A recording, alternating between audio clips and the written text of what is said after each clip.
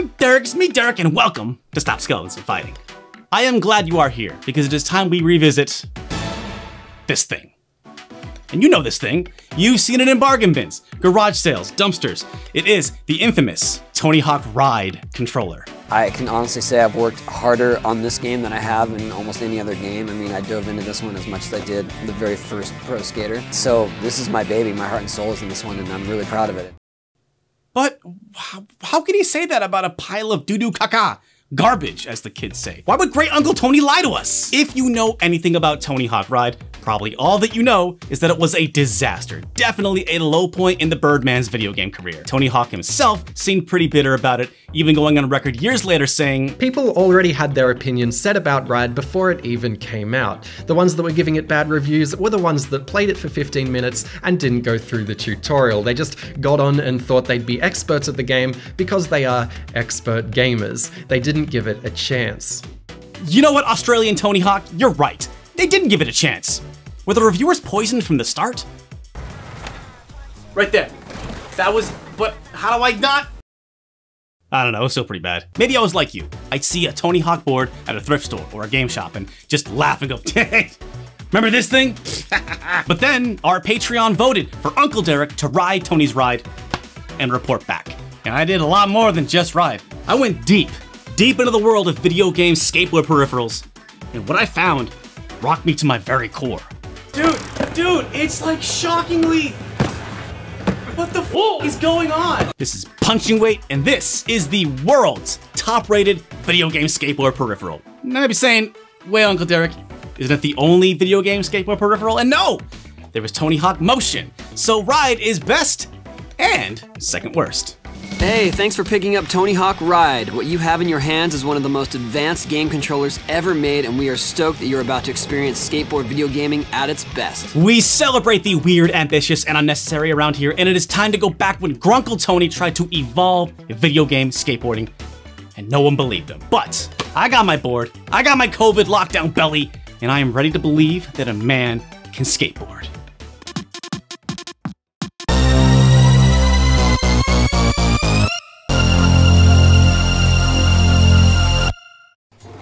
Oh, I didn't see you there. I'm just cool guys zone. Oh, cool guys only, sorry. So, how did we get here? Well, first off, it was the mid-naughty aughties, and Tony Hawk was tired. The franchise's yearly entries since 1999 were catching up to series developer Neversoft. The peak was somewhere around 3, 4, or Thug, depending on who you talk to, with steady diminishing returns since. Activision's once award-winning cash cow wasn't pulling serious numbers anymore. By 2007, the Birdman had been officially dethroned by EA's Skate, with a fresh style and control scheme that shredded the competition, selling and reviewing better than that year's game, Tony Hawk's Proving Ground. However, a new cash cow had emerged for Activision, Guitar Hero. This was the golden era of plastic peripherals, and Guitar Hero 3 specifically was, at the time, one of the most profitable games ever made. The solution to the Tony Hawk problem was obvious. Let Skate win the battle, we'll win the war with BAM! By doing with Tony Hawk what Guitar Hero was currently doing extremely successfully for rhythm games. However, Neversoft would not be the ones to chart this new chapter for Hawk. Just like that, after 8 years, Neversoft's time with the Hawk was done, and they were reassigned to Guitar Hero and Call of Duty duty. For Ride, Activision gave the reins to a brand new studio, Robomodo, which was a weird choice, but Robomodo did have some bona fides. The studio was formed from the ashes of EA Chicago, hot off of Fight Night Round 3 and Def Jam Icon, and they had some talent from early 90s Midway. After only 2 years of development, which was definitely enough time, the Tony Hawk Ride game and board finally arrived October 2009, bundled together for a whopping $120. And I got mine for $5.90. It apparently took Robomodo half of their development time just getting the controller right. So again, we are back to 1 year to make a Tony Hawk game. I gotta say though, for a controller that started out as a gutted Wiimote duct taped to a skateboard, it's actually really slick. It has 2 accelerometers and 4 infrared sensors. That's what those black doodads on the side are. Of course, it has buttons too. Nothing crazy, but we got 4 face buttons: start, back, sync, Xbox, and the D-pad. The crazy thing about this controller is that it syncs up great with the 360 and works great in the menus. Well, I mean, The D-pad does. I'm kind of disappointed that I can't update my Xbox Live password with an ollie, but not to worry, I'll just start the game. Board will function only when you are skating. Please press start on a controller. That's a good sign. Maybe this is a fitting way to start my journey to the center of Tony Hawk Ride. It's so frustrating to see this because I just used the ride board to navigate to the game, but okay, whatever. I'll turn on my lame controller if it'll get things moving. And then of course comes the whopper. It's time to calibrate. Those sensors are going to be super calibrated in a bit. This is probably the easiest thing you'll do all day. Now, the first time I tested the controller, it was a breeze. No problems.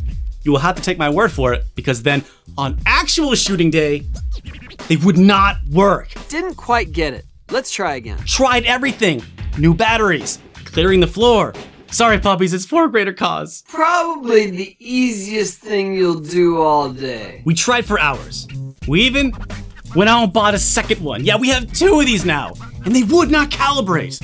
I Googled it. Apparently a lot of people had this problem back in 2009. I took a 2-hour rage nap and then tried again, but this time I had divine inspiration. Tried it with the lights off, and it magically worked. I don't know, but be free, my puppies. Go forth and ride. We had more problems getting this thing working that producer Grace and I talked about on our podcast that I always forget to promote. Stop Skeletons of Podcasting. Check it out. I wish I could say that it was all worth it once I finally got it working, but even when the Activision CEO says it could have been better, then you know it could have been way better. And it seemed fine at first. What you have in your hands is one of the most advanced game controllers ever made, and we are stoked. Doesn't get any better than this. This is it. Shut it down. But I ain't no kind of professional skater or skater at all, so I decided to take Mr. Hawk's words to heart and started with the tutorial. I breezed through it pretty easily, struggling a bit here and there, but I was just getting comfortable with the board. But then, a brick wall, an insurmountable mountain. May I present to you the hardest challenge in video game history, the flip flick trick. The flick, this thing, whatever it is. Whatever it's actually called. It's got a dumb name and I hate it. Flick flip tricks use the same idea of an ollie and another motion. You tilt back on the board and quickly turn and then return back. That's it. Simple enough, right? It's impossible. It cannot be done. Where this game just doesn't recognize it, I watched the tutorial over and over. Yo, do a kickflip! I tried hundreds of times. Do a kickflip! I tried with just my hands. What more do you want from me, Tony? Do any flip. I even went onto YouTube and watched a supplementary tutorial that Robomoto posted when no one else could pass it either. So this is it. This is right. Satan will have me attempting flip tricks in hell. Either doing them or trying to say it. Those both seem like hell to me. He's not doing a kickflip. I've done it all, Tony. I watched the YouTube video. I watched your thing. I can do it. I'm not. What? Nothing's good enough. Right there. That was, but how do I not? Nah, but it'll take more than that to get Uncle Derek down. Skateboarding isn't about following the rules anyway, so I don't need no stupid tutorial. And usually you play on a track with minimal steering, but this is the most advanced skateboarding controller ever made, so it's time for that real ride experience. The most advanced game controllers ever made. Like the little wheel for loading stopped spinning, did it crash? Oh no, you know what that means. Those sensors are going to be super calibrated in a bit. This is probably the easiest thing you'll do all day. We didn't quite get it. Let's try again. The easiest thing you'll do all day. Stand in one of these safe zones away from the side. You can't stop me, Tony. You put your heart and soul into this. And I believe in you, Tony. Extreme difficulty. No holding back. Let's go. I feel like a cool guy. I feel like a cool guy right now.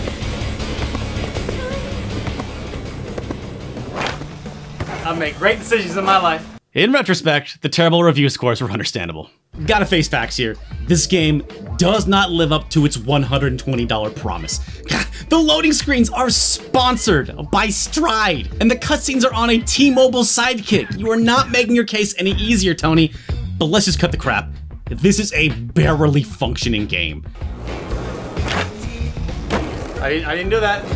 Whether in the tutorial or in the main game, getting this board to do anything on purpose is just impossible. I had the most luck just bouncing the board under my foot. Insane combos. Honestly, it's a game that's the most fun when you just make your own fun. Video game skateboarding at its best, with hot moves like the tummy seesaw, the booty scooty, the kick drum, the upside down. Yeah! This is my baby. My heart and soul is in this one, and I'm really proud of it. Is this what your soul looks like, Tony? At least these things can take a beating, so you really can play around. Seriously. Okay, all goofing around aside, this game is garbage and not the good kind. I, like the rest of the world, was ready to throw the whole thing out the window, but then my work was not done. This part of the video is sponsored by NordPass. Man, you ever feel like your passwords are a wipeout waiting to happen? Cowabummer. That's why there's NordPass, which makes it easy to organize your logins in a secure vault. Man, you can access them all with just one master password. That's gnarly! Bro, not only do you not need to worry about forgetting passwords, NordPass can generate radical secure passwords like, I don't know, 3A @X 503K $S6KXO asterisk. Wait, don't use that one. Oh, bail! But don't worry, bros. NordPass checks your password health to help keep your info safe online. You can get 74% off NordPass at nordpass.com/stopskeletons or use the code STOPSKELETONS. Plus get an additional 4 months for free. That's nordpass.com/stopskeletons or use the code STOPSKELETONS. You see, Robomoto effectively only made Ride in a year after finalizing the prototype, but there was a sequel. Tony Hawk Shred came out the next year in 2010, so if Robomoto really needed extra time to make Ride work, this was their chance to prove it. My expectations were as low as physically possible, but I booted up the tutorial and right away, it definitely felt a little tighter. But before too long, my nemesis appeared.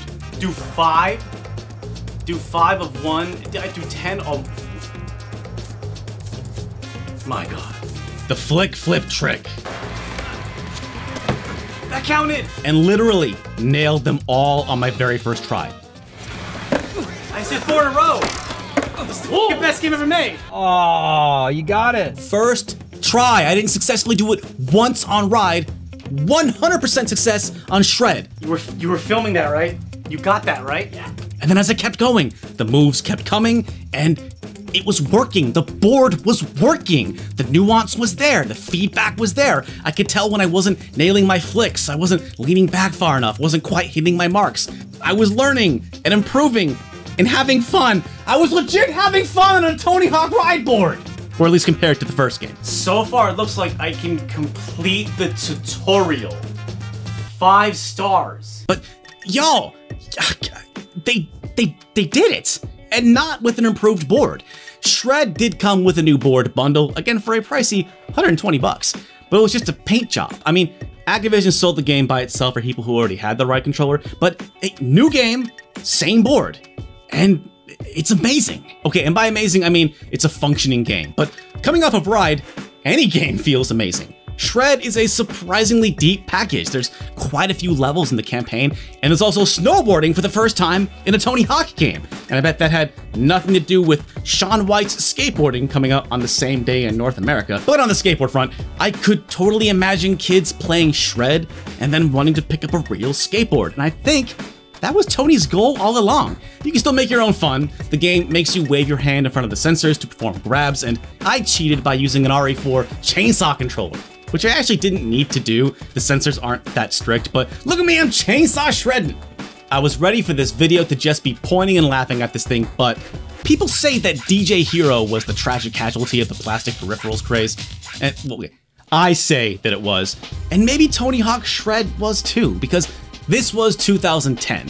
When this journey started, it was 2007. Robomoto spent 2 years prototyping a controller and making a game. By the time Ride actually came out, the moment had peaked, yet Ride still coasted to some decent sales. 1 year later though, the trend was completely over. Dead. Plus, word of mouth on Ride was absolutely toxic. Shred was so dead on arrival that few websites even bothered to review it, and it sold a few thousand copies in its first week. That is Tomb Raider on the N-Gauge numbers. In fact, I don't think I've ever seen one of these fancy Red models in the wild, for what that's worth. Shred is so shockingly good that I think we all owe Tony Hawk an apology. Ride is a broken mess of a game, I can't defend that, but Shred, he came correct with Shred. It's a shame that no one was listening. But are there any more secrets to this board? Even Launchpad wanted me to investigate new angles. You want me to stop playing Tony Hawk Ride? I can't. The Patreon supporters voted on it, buddy. I'm sorry. Of course, the first thing I thought of when I saw this was, can I replace that hunk of plastic with another hunk of plastic? Before we tested the 360 version, we didn't know what we were up against, so we figured, why not try the Wii versions without the ride board? Damn, Shred Wii, really breaking the bank over here. You see, I'm already a bit of a skateboard Wii game connoisseur, and I've spent a fair amount of time with the Wii Balance Board, the gaming peripheral that bullied an entire generation. And it had a lot of the same doohickey thingamajigs that the ride controller had going on. I mean, this thing shares DNA with the Wii, so it made sense to me, and I even found a forum post confirming that the balance board did work on the Disney trip planning forums. Walt, don't fail me now! He failed me. In retrospect, I should have seen that coming. Huh, 350. Well, that's a gallon of gas I'll never get back. But that's on me for thinking that there will be a way to get around the Activision bundle. Activision gon' get paid. Unless you buy used, But, while I got the Wii Balance Board hooked up, let's really put this thing to the test. If any device can go toe-to-toe with the Tony Hawk Ride Board, it's the Nintendo Wii Balance Board. Let's see if Ride really is the most advanced skateboard controller ever made. And the best place to start is with Skate It. The skate games may have bested Tony with the realism angle, but that was on a controller. What if we step into the physical realm? This is gonna be the realest skateboard experience, Grace.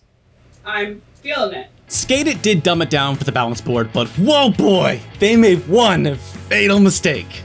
Doing tricks on the board is fine, but the steering is god awful.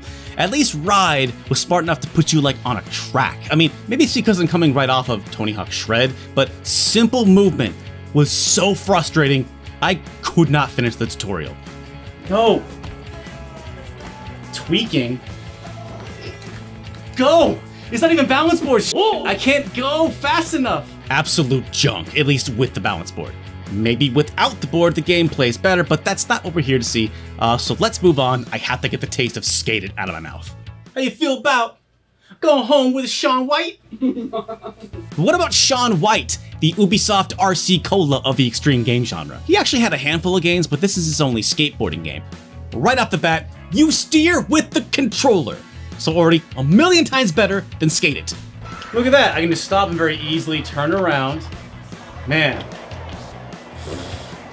That's nice. You can use the front or the back of the board to jump. You can also use A or B on the Wiimote to pop a jump. It's way more arcadey, but I like it. It looks pretty sharp too. It's got a great colorful style. It's fun. My dogs didn't even seem to mind it. But again, we're judging this against the ride board here, and honestly, it doesn't stack up. So that's one more point for Grunkle Tony. Honestly, out of these, my favorite is Skate City Heroes, from Berlin-based Zero Scale Game Development, who made exactly 2 games, it looks like, and published by noted Wii shovelware slingers, Zoo! This is that good kind of garbo that was all over the Wii. Pick your grumpy cartoon-looking avatar and proceed to save the city with your skateboard. It's an open-world style game with quests, there's Sonic Adventure style combat. Yeah, there you go. Yeah. It's a neat little gem, but it barely uses the balance board. Like Shaun White, it's there, it's neat, but it's another game that I'd rather just play on a controller. Sure, these games are all better than Ride, but not Shred. And even still, this is Punching Weight where we celebrate ambition, and Ride was trying for something that these others really weren't. None of these Wii games were made for the balance board. It's just a nice little extra cherry on top. So judging these 2 devices, yeah, the Ride board truly is the most advanced skateboard controller ever made. So advanced that it's its own controller while also having controller buttons on the side. And you know what that means when there's a weird device that's got controller buttons on the side. This video is only 2/3 done because it is time to test. Welcome back to another episode of Using Controllers for Things Are Not Meant For. Wait. Remember, this is actually an impressive piece of tech with 4 sensors and 2 gyros. I would personally love to skate through other games. And class, what is the first question you must answer? That's right, can it play Doom? It's just information that needs to be documented. Plus Doom is a relatively simple game. It'll let us know what we are up against. Oh, I forgot the XBLA versions of Doom, which are delisted now, by the way, don't have button customization. Analog sticks and shoulder buttons are movement and shooting. All I got here are the D-pad and face buttons, which are just weapon selection and map. But what about all those gyros and sensors? I tossed this thing around like a rag doll. I didn't get a single half step, not even a nudge. Not a single nudge from the Doom guy. I want to rip and tear. Tossed my hands up in defeat, and suddenly Doom guy started firing. I don't know what I did. I couldn't do it again to get him to stop, and soon I was punching nonstop. Again, no idea what exactly I did, but clearly the gyros and sensors control the shoulder buttons in some way. We moved on to Silent Hill 3 HD because, hey, skateboards are apparently all Silent Hill means to Konami right now. Here is some radical fan art to cheer you up from that depressing statement. Anyway, started a new game, and right away I am stuck in search view, and Heather is stuck at the ready with her weapon. Oh, we tried to drape a towel over the sensors to see if that would make any kind of difference to block them out. It didn't. Movement with the D-pad is great, the buttons work fine, and while I admire Heather's eagerness to attack and dethrone God, I can't open the door until you put the weapon down, Heather. This is more confirmation that the sensors and gyros do control buttons on the controller. Still don't know how exactly though. We need something less complex than a full 3D action game. Fez! Here's hoping Phil Fish doesn't get mad for playing his game with a skateboard. Fez is a simpler game, at least for what we're looking for. Move and jump with the face buttons, rotate the world with the shoulder buttons. And this is where we found that the shoulder buttons are almost perfectly synced to the sensors. It did it while you did that. You like looked down and wait, what? Or kinda? We could never get a consistent reaction. Sometimes it would react to my hand over the sensor, other times it seemed to move randomly. I tried with the board on my lap and then standing on it. With a little bit of hacking, maybe we could actually use this thing in games like Fez. I think my dogs would be pretty interested. Then, we had to try Skate, just to see if it magically had ride board support. It didn't, but you can still have a lot of fun falling off of your board. But that's about it. The D-pad and buttons on this thing work pretty well. Each direction has its own little button. It's honestly better than a standard 360 D-pad. So the board is great for retro classics like Sonic and Streets of Rage. Very dumb. I had a lot of fun. I recommend it. And since we had two boards, might as well have a fight. If we've learned anything this year, it's that Tekken works great on a DVD remote and a skateboard.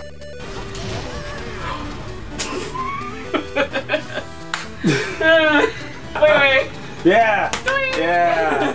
Basically, it works for any game that doesn't rely heavily on analog sticks and shoulder buttons. And games like that are super rare in the 7th generation. It's so frustrating because it's so close to being there. If only I knew how to get the accelerometer and the IR ports to register as analog sticks. Like, it should be possible, right? Maybe? Or am I a giant idiot? That's also possible. I know I'm not the guy who's gonna beat Dark Souls with a ride controller. I'd like to leave that up to smarter people than me. I even reached out to one of them, Super Lewis 64, controller bender extraordinaire, and he called the ride board one of the most untouched controllers he'd ever seen.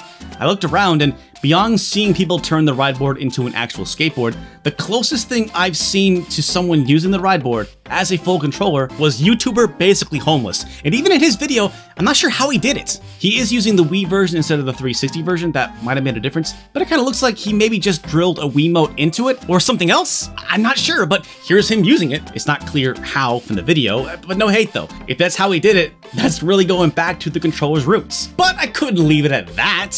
No, y'all deserve the best, so I went online and I got a wireless 360 receiver dongle for the PC. Somehow I've survived without one for all these years, but I tried hooking it up to the PC just to see what would happen. Hey, how about some Japanese arcade Left 4 Dead 2, huh? Here we can look at the controller options way more closely. Again, we weren't able to get consistent feedback from consistent gestures. It still felt random, but we were able to get names for the Y-axis positive and X-axis negative. But then trying to get them working in-game was impossible. We went on a Tony Hawk ride journey for this video, and we learned that this really is a very impressive piece of tech. Actually, this is a piece of cardboard. And maybe we owe Tony Hawk an apology, because the problem wasn't the ride board, but the ride game, because the sequel is actually pretty fun and delivers on Grunkle Tony's promise of bringing the next level of skateboarding games. I totally recommend trying it out, especially since today, the price tag will be a little less than the $120 Activision was trying to squeeze out of people back then. Are there any other so bad it's good peripherals from games past you'd like to see Uncle Derek try? Let me know in the comments below. we have our very own skateboarding skeleton t-shirt that's available at Pixel Empire. Link is in the description below. Thanks to all our Patreon supporters for sending me on this wild quest in the first place. I do it all for you crazy maniacs. They support the show, by the way. Did you know that?